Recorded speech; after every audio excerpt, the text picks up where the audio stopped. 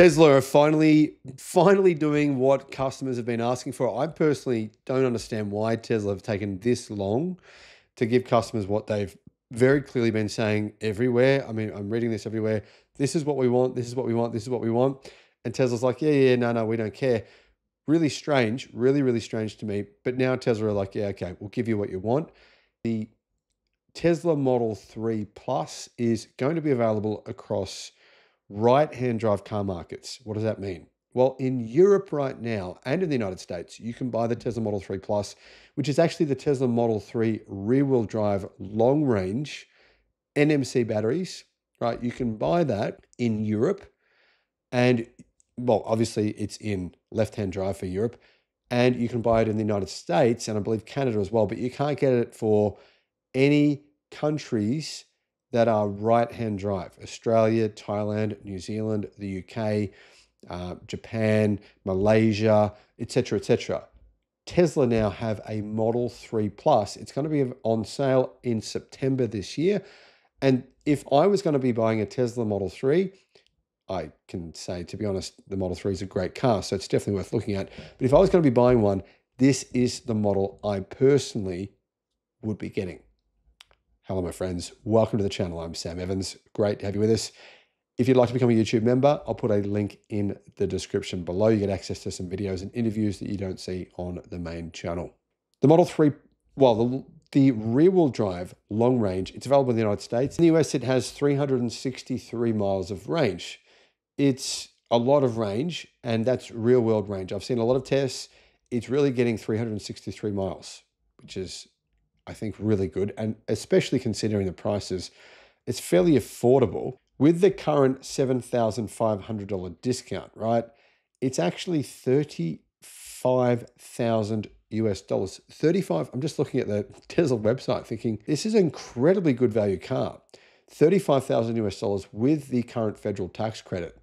If I lived in the United States and I didn't have a family, didn't have the need for a lot of passenger space, this is an amazingly good vehicle for that price. We know the price, what it's going to be in China, and actually it's more expensive than that in China. Anyhow, 363 miles of range. In the UK, it's a lot more expensive than that. It's 44,500 pounds. A lot more expensive in the UK. Comes with 400 miles of range, 398 miles. In the Netherlands, it is, it has 702 kilometers of range. That's WLTP. And it costs 45,990 euros. So 46,000 euros. As you can see, Tesla cars are a fair bit more expensive in Europe than they are in the United States or in Australia. So speaking of Australia, when are we going to get this car? It's meant to be coming out in September of this year. It's called the Model 3 Plus. And the details we have so far, it will have that same battery as far as we know. Not the same battery as the United States. It's the current battery that already has, right? Which is made by LG Chem or LG Energy Solutions. It's going to give 700 kilometers of WLTP range, or exactly 702 kilometers of WLTP range. That means it'll be the longest range Tesla we've ever seen in Australia or New Zealand or Thailand or Malaysia or other countries that get this version of the Model 3 plus China. So China will get this car first, and then when it's been on sale in China for probably a few weeks, maybe a month, it'll come to other right-hand drive countries. It's single motor, rear-wheel drive, and uses the NMC battery from LG Chem, as I said earlier. So that means it's more efficient than the all-wheel drive version of the same car.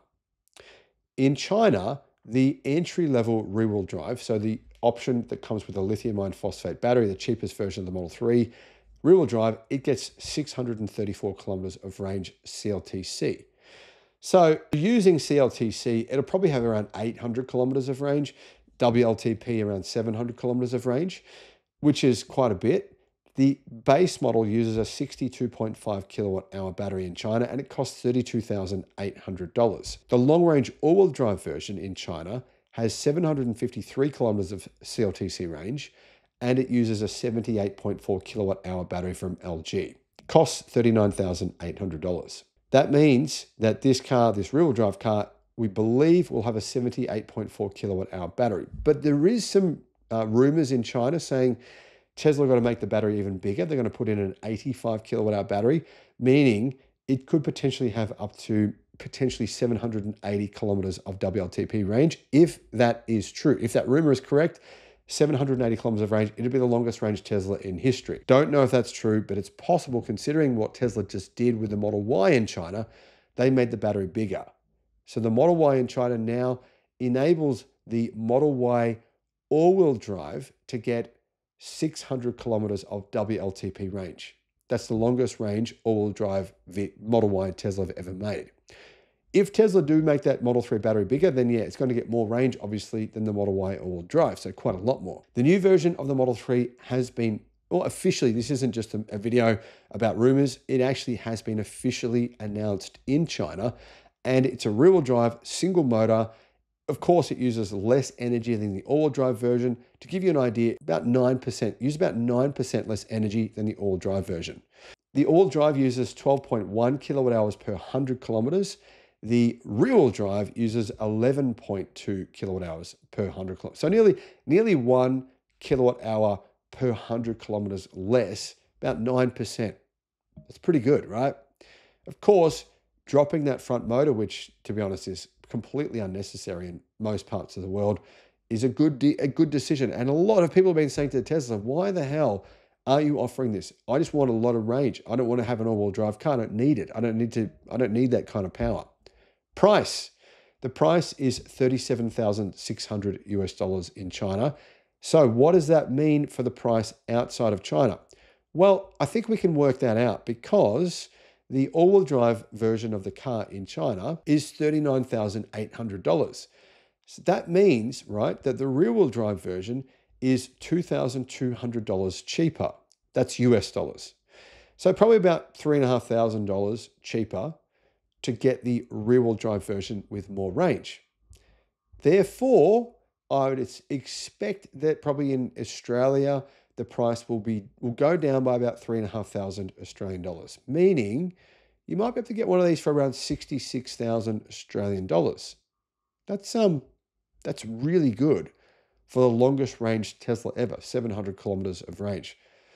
And it will be the most affordable car in Australia with that much range. It will be, there's no doubt. Now, do we know what other features the Model 3 Plus is going to have? Will there be other changes in it? I don't think there will be because it's cheaper than the all-wheel drive version. It's $2,200 US cheaper. I suspect all they've done is just remove the front motor and that's it. They're going to say, okay, Model 3 Plus is going to give you 702 kilometers of WLTP range.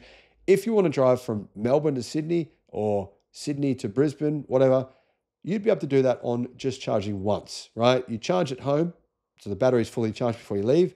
Then middle of the journey, say 400 kilometers in, you charge again, and then you arrive at your destination.